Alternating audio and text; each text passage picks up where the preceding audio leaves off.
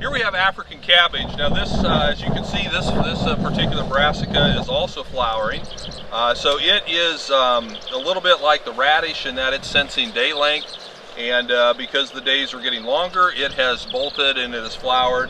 And Dale, I don't know that I've ever seen African cabbage flower and bolt this uniformly. We always get a little bit, but I don't know, just the weather conditions, this is really, really nice. African cabbage, as you can tell, is going to be a taller plant. It's one of the taller brassicas that we have. It's got, you can always tell African cabbage, it's got a distinctive purple hue down the stems, and as you can see, as Dale has there. Now, one of the things that we really like about cabbage, and especially when you plant it a little later and it doesn't go reproductive like this, not only does it get tall, but for a brassica, it really has a high carbon to nitrogen ratio.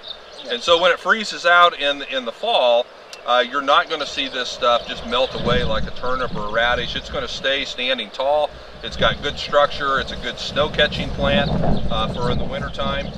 So, you know, we like the African cabbage for that reason. Now, it's probably not quite as palatable as some of the other brassicas. It is very high in a chemical compound called glucosinolates.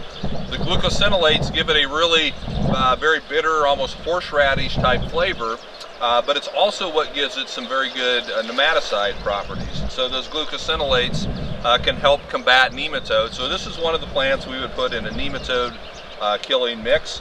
But because of that, it is high in protein, but it's not really that palatable for the animals. Yeah. And we talked about some of the other brassicas, the leaf-stem ratio. This, amongst all the brassicas, probably has the lowest leaf-to-stem ratio, and that makes it less valuable as a grazing plant.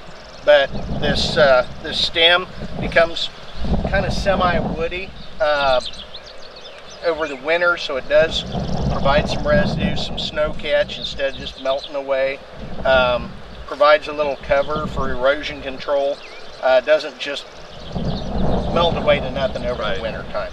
Yeah. So that poor leaf stem ratio, which makes it bad for grazing, makes it good for soil conservation. Right. So that's why you just have to kind of get to know your brassicas, so you know which one to use where. And again, it's not necessarily bad to have something like this in a grazing mix where it may not be preferentially grazed, because you do want some stuff standing out there even after the cattle have kind of taken what they want. Right. They'll strip the leaves off, but leave this central stalk for residue. Yeah.